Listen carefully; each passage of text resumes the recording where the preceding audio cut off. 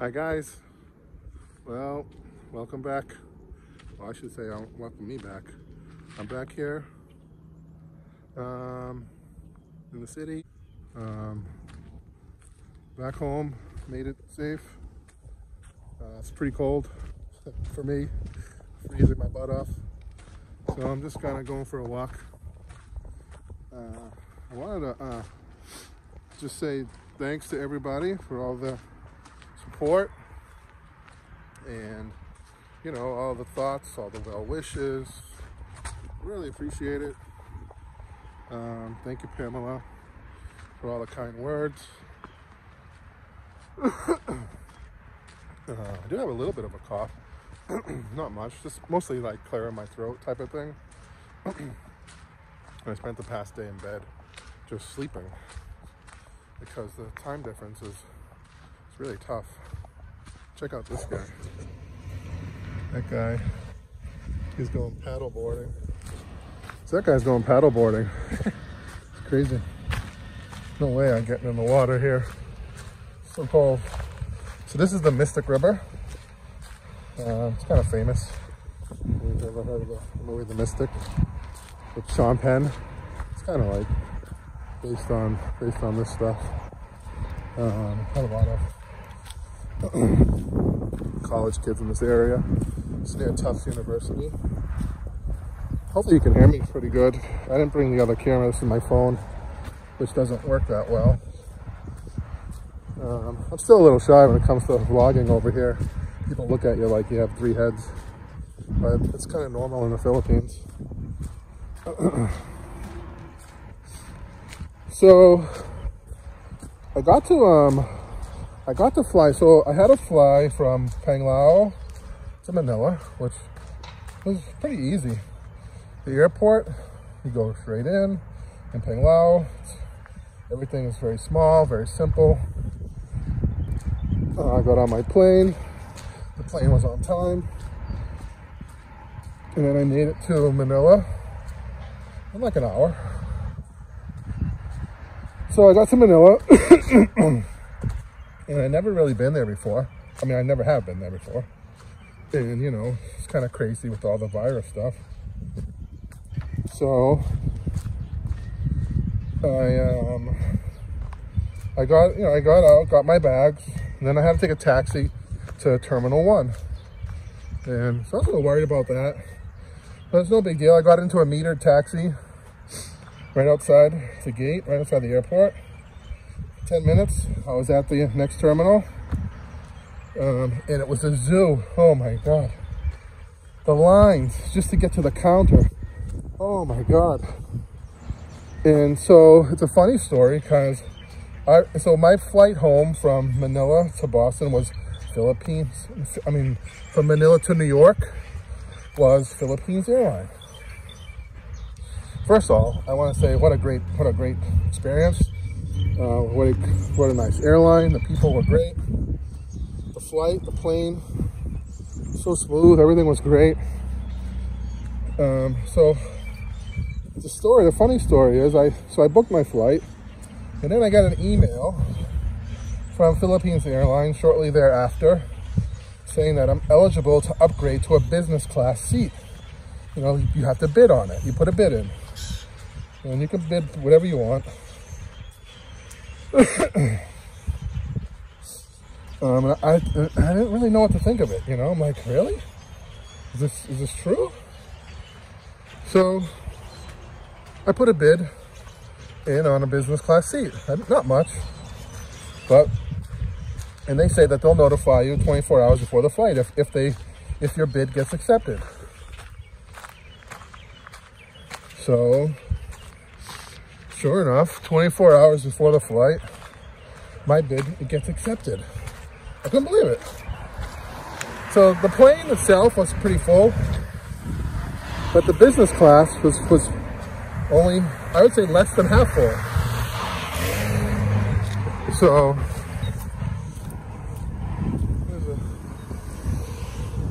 this guy.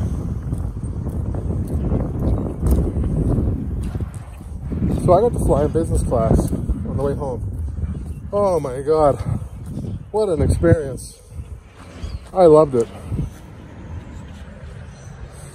So the business class experience, wow, it was something else. My first time. And oh, it was so great. To have your own, basically, cubicle. So it's like a cubicle. You have it all to yourself. I had no one on the side of me. There was only one person behind me and no one in front of me. So it was really good experience, and I didn't have anybody coughing on me. No one sitting next to me. So yeah, the seat. I mean, first of all, it's like you sit down. The minute you sit down, and you're being offered a glass of champagne. The food was okay. Still, no matter how much they try to make it nice, it's still airplane food, no matter what. But the seat, oh my God. I basically reclined my seat into a bed position, and I slept the whole way. It was awesome.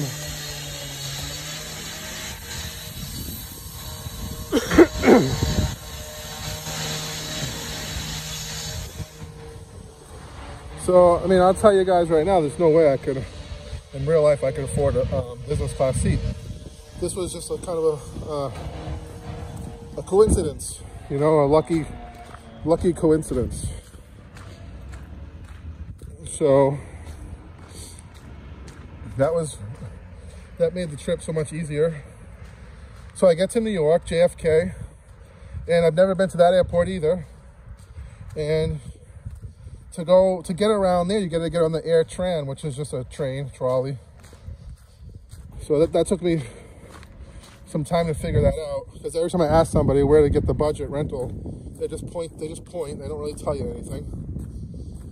So once I figured it out, I was able to get on the Airline. 5 stops later, it took me right to the budget rental. Got my car, hopped in the car, and 3 hours later, I was home in bed. So I can tell you that it's so weird being back here. Driving. It's like, I feel like I'm driving for the first time in my life. I don't know why. The roads, I'm not used to the roads anymore here. What else? And this whole virus thing is out of control. It's like the world is coming to an end. My God. You know, people here are panicking, you know. I should have stayed in Bohol, but I had things to do here. I really have to get some stuff done. I can't wait any longer. If I'd have went home in November, the first time I was supposed to go home, I wouldn't have had to come back here. But I'm back here and dealing with it. Bohol is on lockdown. I think they're going to lock down Massachusetts pretty soon. And people are cleaning out the grocery stores.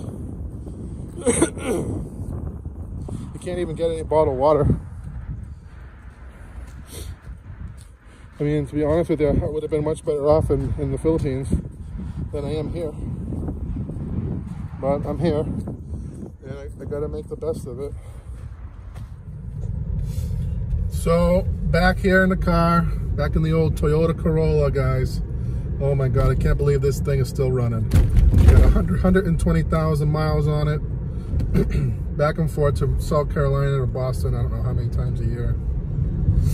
This is Tufts University over here on the right. I don't know what they're building over here. It's a lot of new stuff. As a kid, I played over here on these train tracks all day long. I can't imagine having my kid running around on train tracks